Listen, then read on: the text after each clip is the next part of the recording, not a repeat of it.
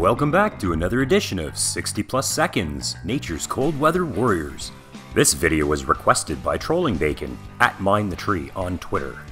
Arctic tundra animals do not enjoy the luxury of simply heading into thick forest to escape the biting wind.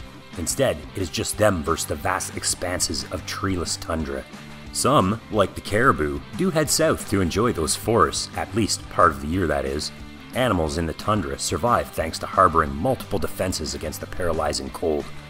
So let's learn something new, shall we?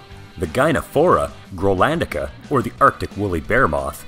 The Arctic woolly bear moth is a fairly nondescript looking small drab moth. It lives its whole life in the far north of the Arctic, on the mainland and northern islands of Canada, and around the vegetated coast strip of Greenland. These caterpillars spend most of their lives actually frozen, just thawing out for a short time in the summer. Over its lifetime, they will freeze and thaw several times. Like many other adult flying insects, the adult moths don't feed at all. Up next, we have the ovibos, or the musk oxen. Musk oxen lives in the tundra regions of the high Arctic. They are the grazing animals, more closely related to sheep and goats than oxens. Their Latin name, obivus, means literally sheep ox. The name musk ox comes from the strong scent emitted by males in the breeding season, though it's not actually musk. These furry butters survive in some of the harshest places in the Arctic. They have a number of anatomical, behavioral, and physiological adaptations that allow them to do this successfully. They will literally dig through the ice and snow using their hooves as shovels to reach food. Next up, we have the Cucujus clavipes punices, flat red bark beetle. This North American beetle has a broad range that extends from North Carolina to the Arctic Circle. Accordingly, this little beetle has developed a serious ability to avoid freezing. Individuals can drop to temperatures as low as -72 degrees Fahrenheit or -58 degrees Celsius. And if you think that's cool, their larvae can endure even more remarkable lows without freezing, around -148 degrees Fahrenheit or -100 degrees Celsius.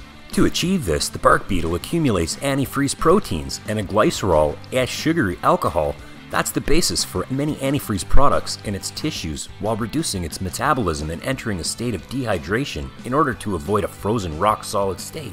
Last up, we have the wood frogs. Don't be fooled by the kindly eyes and half smiles. What you're looking at here are potential frozen zombies, aka wood frogs. They are frighteningly well adapted to their chilly North American habitats. Wood frogs are among the animal's world's zombies, Halloween-y creatures that have evolved the ability to twitch back from the brink of death. Lab tests have shown wood frogs to survive being frozen nearly solid, with up to 70% of the internal water turned to ice. During the thawing period, which takes about 7 hours, wood frogs' hearts begin to beat again, and normal movement returns within about a day, scientists say. And that's a wrap for this edition of 60 Plus Seconds. I hope you all enjoyed this video, and I look forward to seeing you again in the next episodes. If you have comments or questions or video requests, leave them in the comments section below. Oh, and if you haven't subscribed yet and you like this video, click that subscribe and like button and show me some support. Thanks again, and have a nice day.